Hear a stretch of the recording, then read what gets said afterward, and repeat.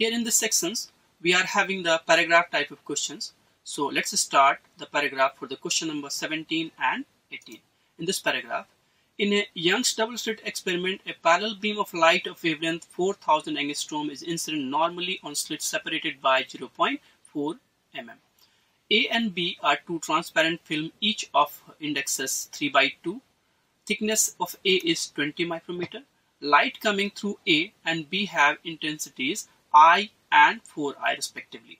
Point O on the screen is symmetrically placed with respect to slit. This is the point O. Now let's take the question number 17 here. If intensity at O is 3I and central maxima is below O, then let's first calculate that what is the condition so that there would be the intensity of 3I at point O. Let the phase difference being phi. So simply I would say resulting intensity, that is 3I, it must be I1 plus I2, 4I plus 2 root I1 and root I2. It is coming out to be 4I cos phi. This is the phase difference phi here. So it is coming out to be cos of phi is equal to minus of 1/2, or we may say phi to be equal to how much? 2 pi by 3. Got it? 2 pi phase difference will correspond to the path difference of lambda. So clearly I would say the path difference would be how much? It is lambda by 3.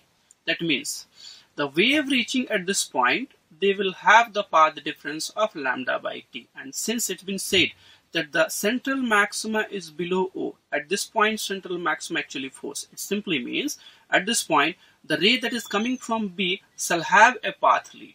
Got it? So this one will have the path lead. That means here whatever be the condition here, we need to find out what is the possible thickness of film B. So now let's take on the statement A and B. Fringe width of interference pattern on the screen is 1.5 mm, and here in B, fringe width of the interference pattern on the screen is 1 mm. Fringe width will definitely be lambda capital D by small d. Got it? Lambda was how much? It was 4000 angstrom, capital D being 1, and it is 0.4 mm. So on calculation, we are getting this delta W of fringe width that is coming out to be 1 mm. So option B is the correct answer. Now possible thickness of film B so that the above stated condition would happen. Now we have just mentioned that the ray coming from B shall have a lead, and that lead would be how much? It is lambda by 3. So just take, let the possible thickness is T. So the path difference from here to here, it would be 3/2 into T. This is the optical path up to this point. Fine. I'm writing this term in micrometer. Okay, it is in micrometer. Now up to this point, the optical path difference for one will be how much? It is 1. I would say it is 20.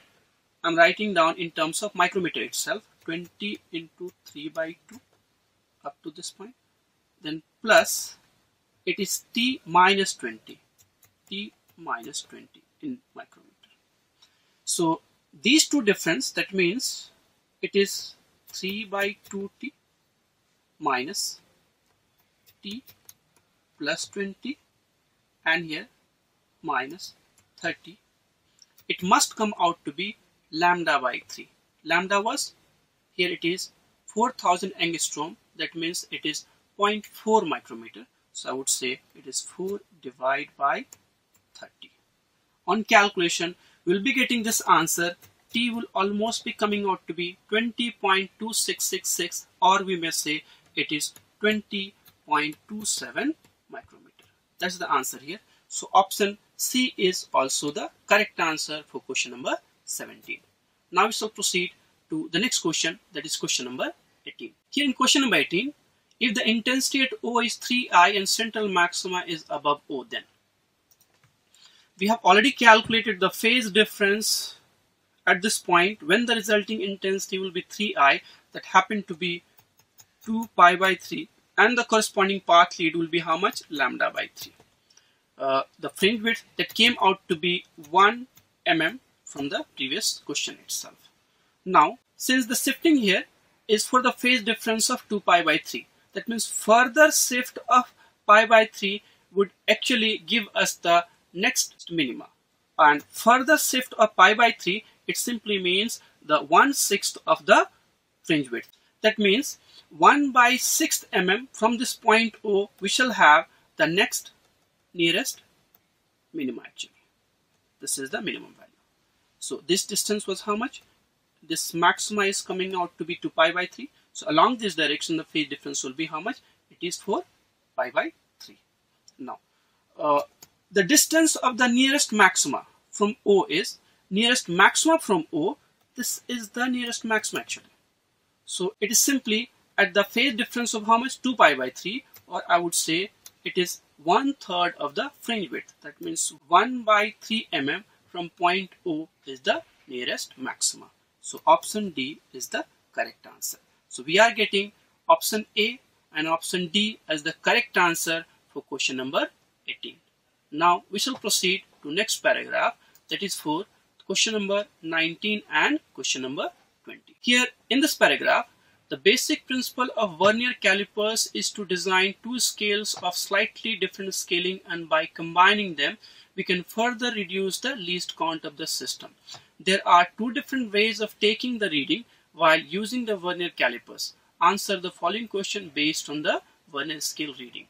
In question number 19 now, in figure below, 10 division of vernier scale matches with 9 division of main scale reading. Here clearly it's visible that in main scale the smallest unit is given in terms of mm, and it's been said that 10 division of vernier scale matches with 9 division of main scale. That means 1 unit of vernier scale should be 9 divided by 10 mm. That means it is 0.9 mm. So the least count of the system, I would say it is 1 mm minus 0.9, that is coming out to be 0.1 mm, or I would say 0.01 in centimeter. That's the way the answer was given. So I would say option A is the correct answer. Now looking onto this reading, here the main scale reading is 3.2 in centimeter, and the vernier scale matches with 1, 2, 3, 4, 5, 6.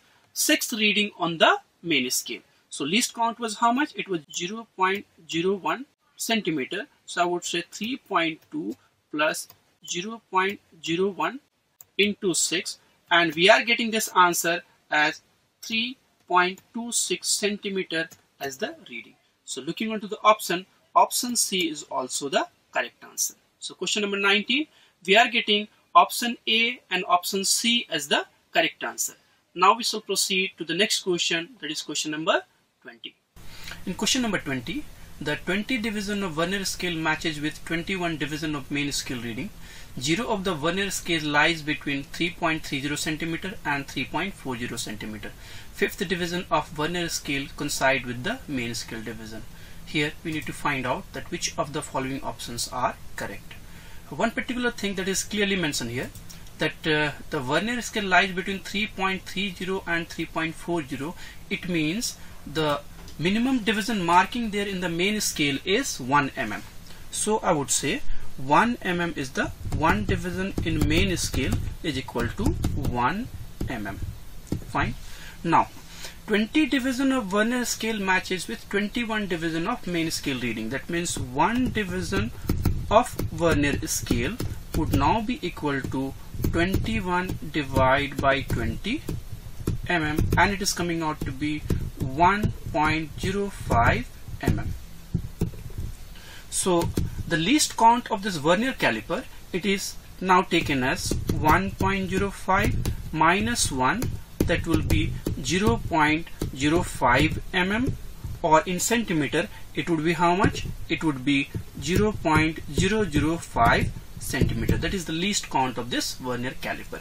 So option A is the correct answer for the least count.